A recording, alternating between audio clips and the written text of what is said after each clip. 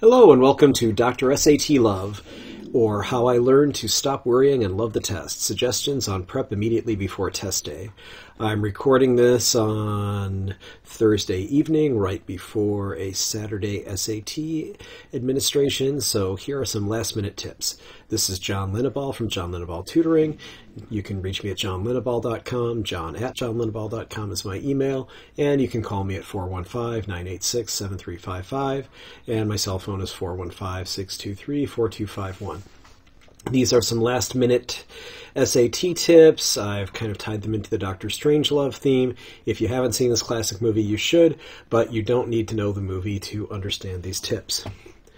So, first of all, this is for the last days before the SAT. Basically, we're just discussing last-minute prep and administrative details. So we're going to focus on some S words: studying, supplies, stress relief, strategy, and smart planning. First, studying.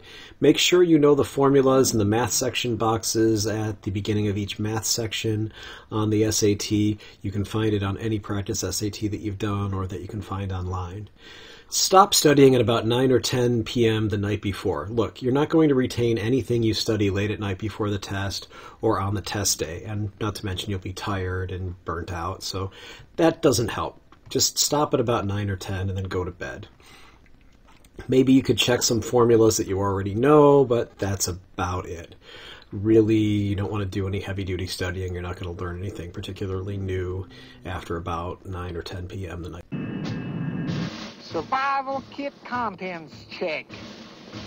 In them you'll find 145 caliber automatic, 2 boxes of ammunition, 4 days concentrated emergency rations, 1 drug issue containing antibiotics, morphine, vitamin pills, pep pills, sleeping pills, tranquilizer pills, 1 miniature combination Russian phrase book and Bible, $100 in rubles, $100 in gold, 9 packs of chewing gum, 1 issue of prophylactics, 3 lipsticks, 3 pair of nylon stockings. Shoot, a fella could have a pretty good weekend in Vegas with all that stuff. So you won't need any of those supplies they've just listed, but you will need an approved calculator.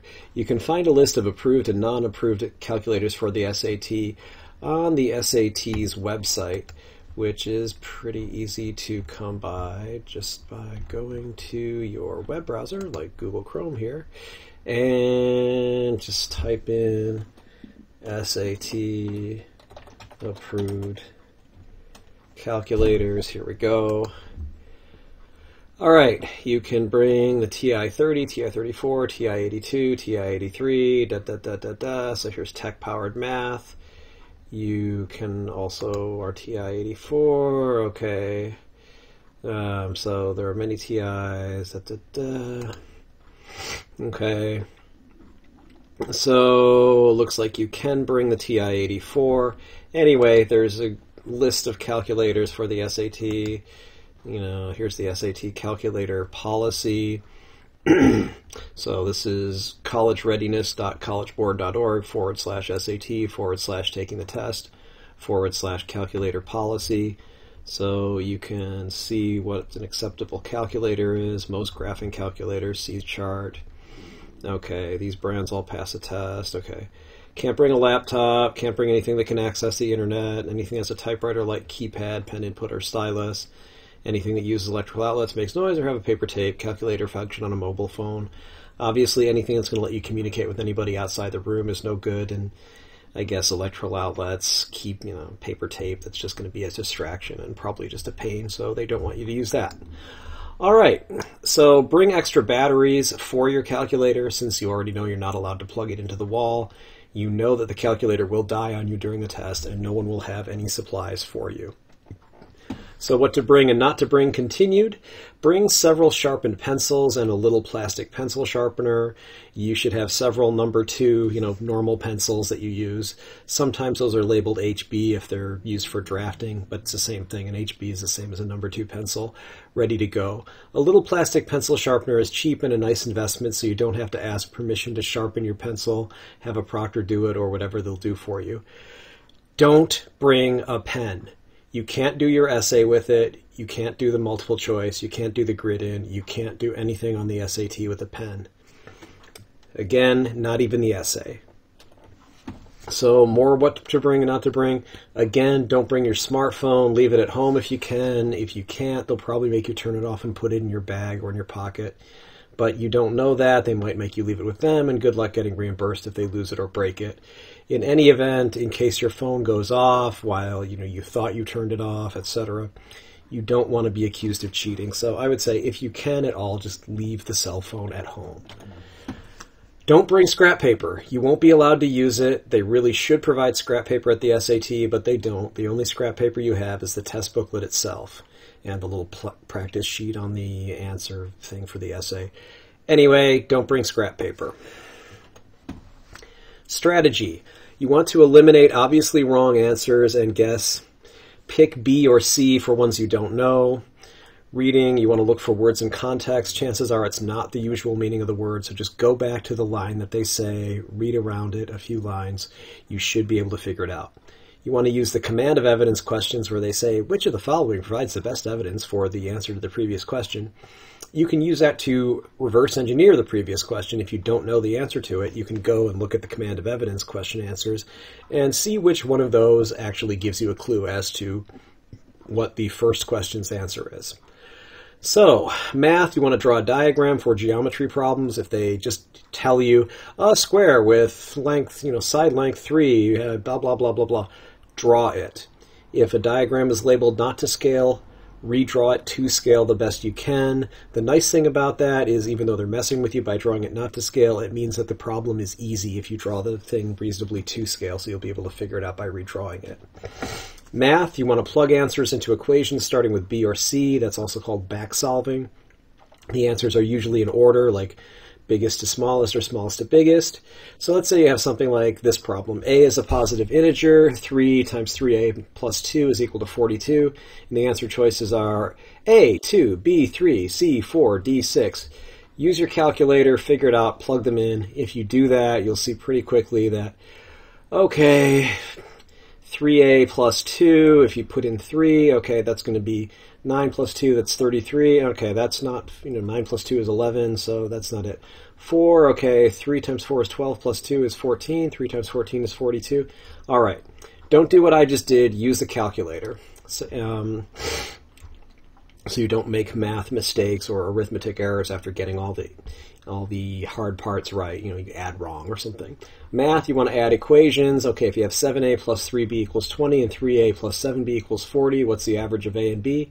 Add them together. Line them up like this. 7a plus 3a is 10a. 3b plus 7b is 10b. 20 plus 40 is 60.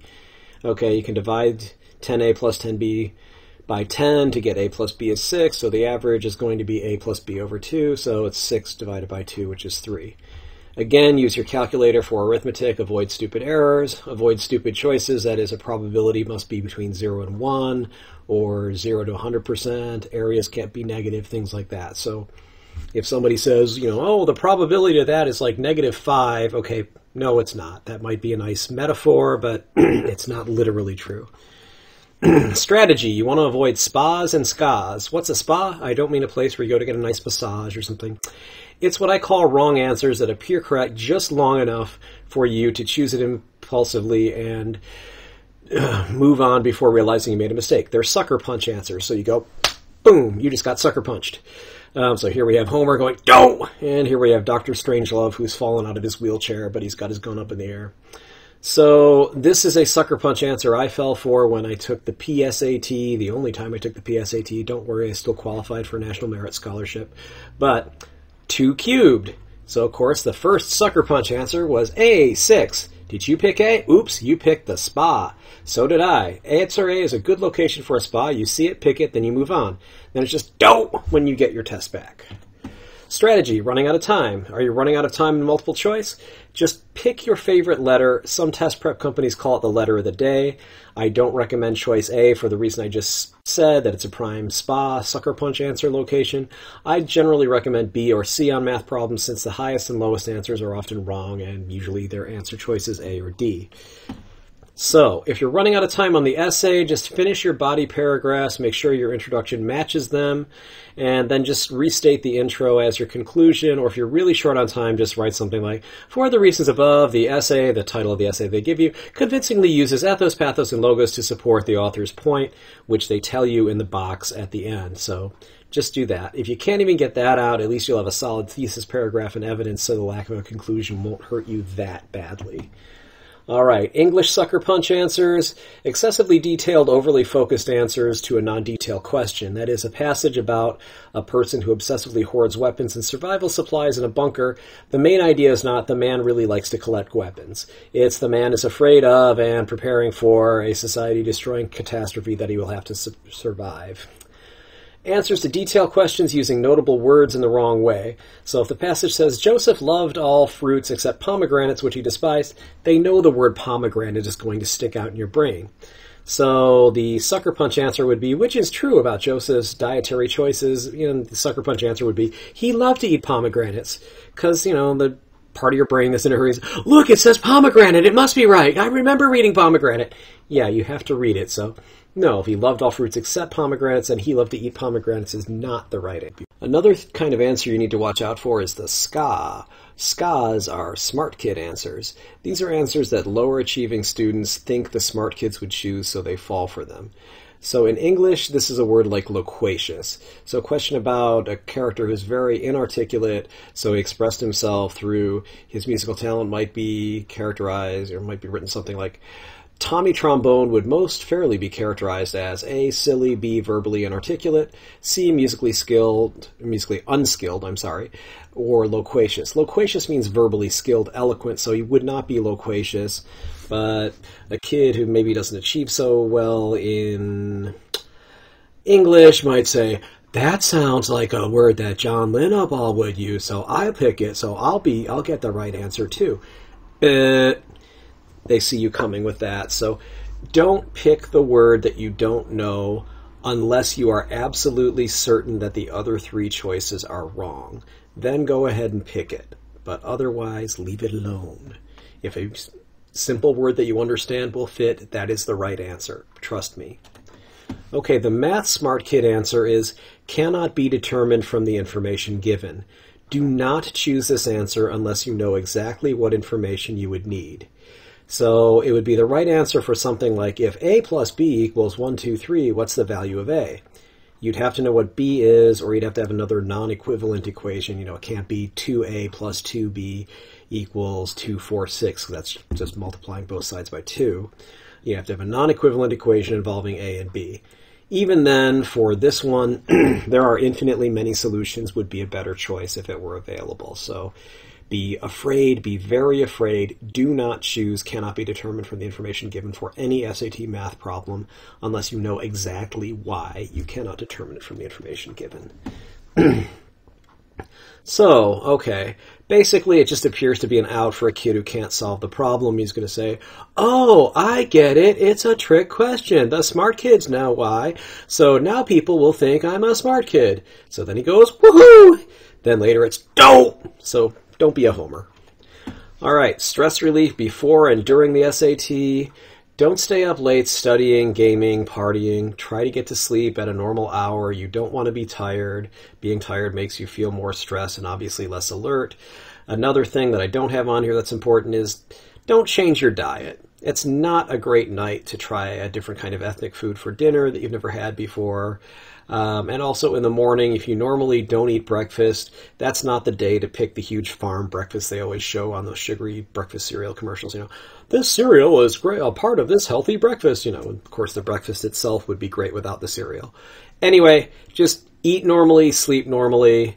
Just treat your body normally so you're well rested and you feel okay and you're not in any kind of weird state when you take it. Don't panic. Those of you who know the Hitchhiker's Guide to the Galaxy probably recognize this picture. None of the problems are impossible, and even if one is impossible for you, it's only worth 1 point. It's worth the same as an easy question. If you spend more than about a minute on any particular question and you can't get anywhere with it, just pick your favorite letter and move on. Of course, if you can actually eliminate some obviously wrong answers, that's even better before you pick it. If all else fails, though, just guess. There is no guessing penalty on the SAT 1. There still are on the SAT 2 subject tests, but we don't care about that for right now. This is for the SAT 1.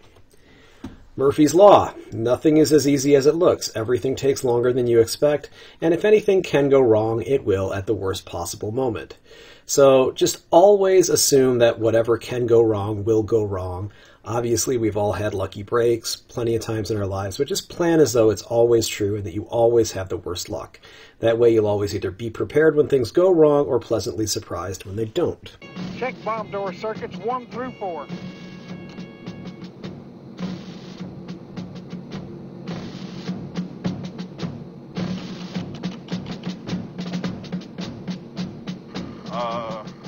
Bomb door circuits, negative function, lights red. Switching backup circuits. Roger. Backup circuit switched in, still negative function. Engage emergency power. Roger. Emergency power on, still negative function. Operate manual override. Roger.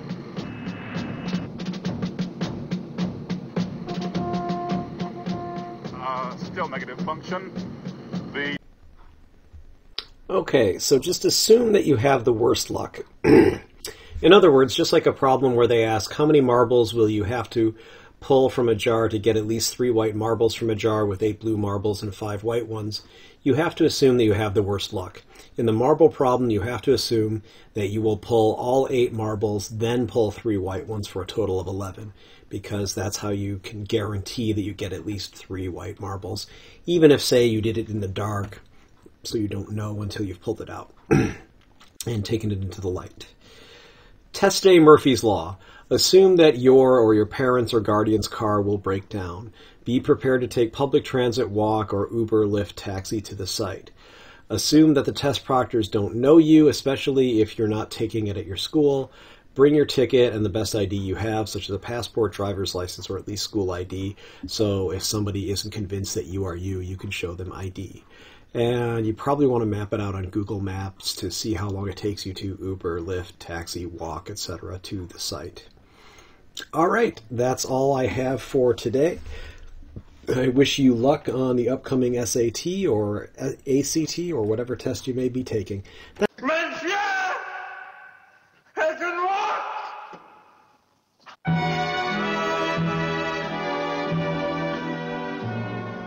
We'll meet again